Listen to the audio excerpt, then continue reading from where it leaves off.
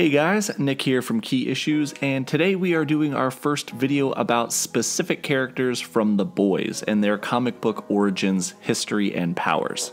But before we begin today's video, I just want to remind you guys that there is a contest. We're going to be giving away a couple copies of The Boys Volume 1, and all you have to do to enter is pretty basic. First, make sure you're subscribed. That's an obvious one. Next, like the video, and third, comment below on who your favorite character is from The Boys and why, or pretty much anything you want to discuss boys related. I don't really care.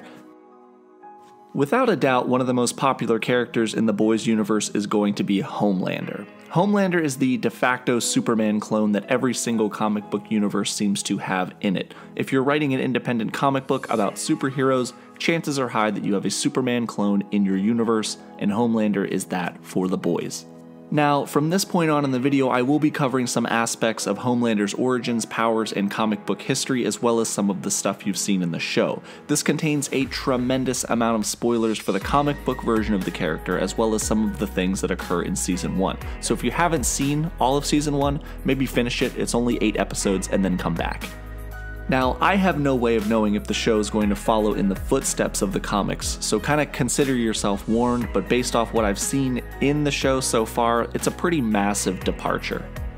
Homelander made his first appearance in The Boys issue number 3, and his origins are the same that we've all heard before in the past, with tons of other Superman clones. A baby falls from the sky and goes on to become the benevolent savior of mankind. Except not that, at all. See, Homelander isn't actually an alien overlord savior from another planet who graciously came here to save us from our own baser instincts by providing us a squeaky clean all-American image. No, Homelander is 100% the byproduct of shoddy science and a complete lack of ethics. To understand who Homelander is and why he exists, you first need to understand the Vought American Company. The Vought American is a ruthless company who values profit over everything. That's actually pretty similar to our motto, though. They are a morally bankrupt company that has an all-star marketing division, and they are always looking to cut corners and save money, and over the years they were nearly driven to bankruptcy due to their own inability to produce decent products. For example, they gained a contract to make a specific type of gun for soldiers in Vietnam, but they cut costs on the manufacturing and the guns wouldn't fire. This led to an entire battalion of soldiers being ambushed and murdered without being able to defend themselves at all because all of the guns that they purchased jammed and were defective. Over time, the company became this laughingstock until they formulated a new plan: homegrown superheroes. The Vought American Company came to be in possession of a drug created by a Nazi scientist that gave people superpowers called Compound V. The corporation started human testing on a nameless mentally challenged woman and her baby in utero.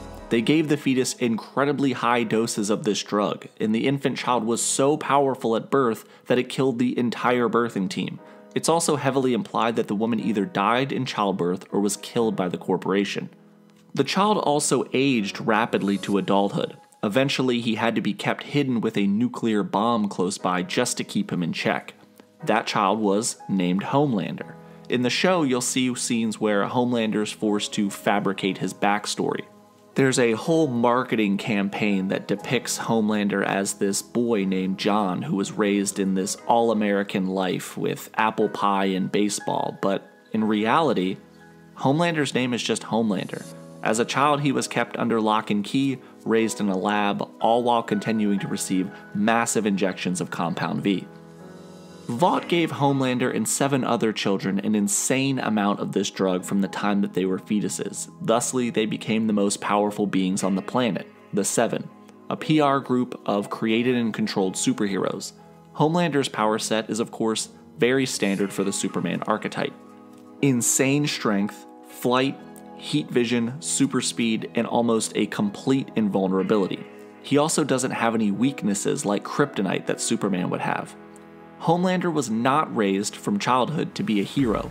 He was raised from childhood to look like a hero in order to bring in massive revenue and merchandising potential.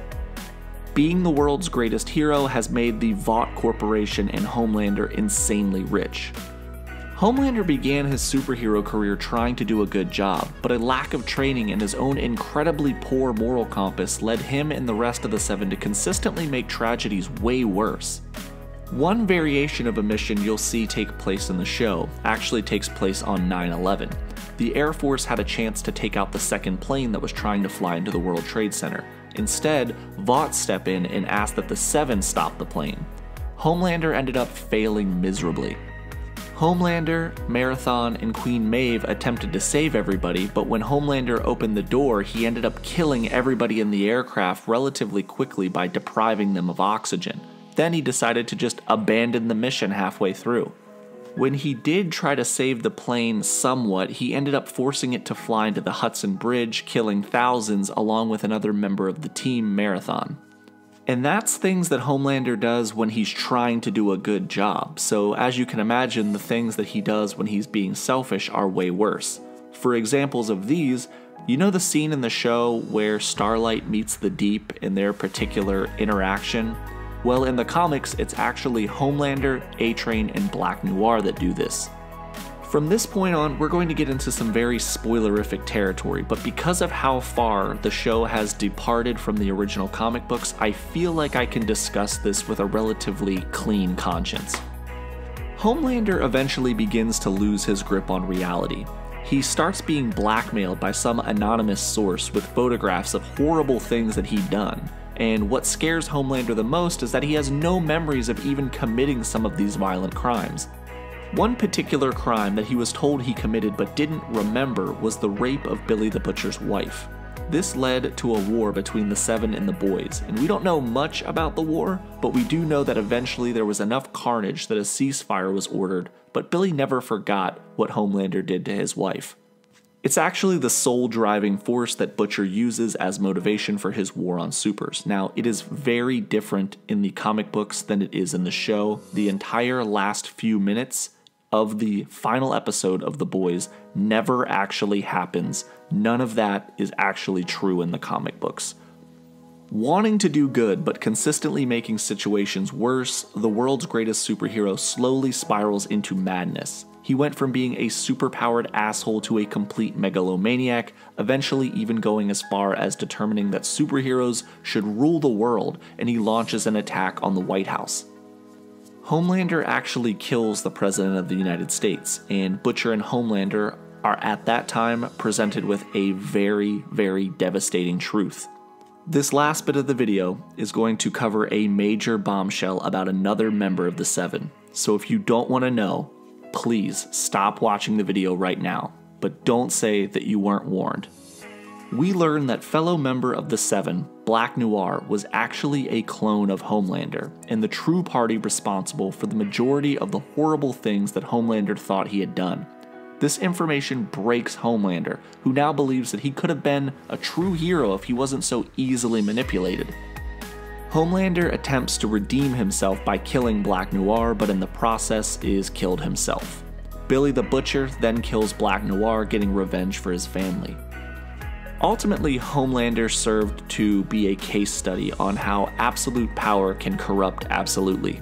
And that is about everything that Homelander has accomplished in the comic books. Now, I actually kind of prefer the Homelander from the television show. I think he's written a little bit better, but I'd like to know what you guys think down in the comment section. Remember, as we discussed before, there is a giveaway for this, so all you gotta do is like, subscribe, leave a comment below.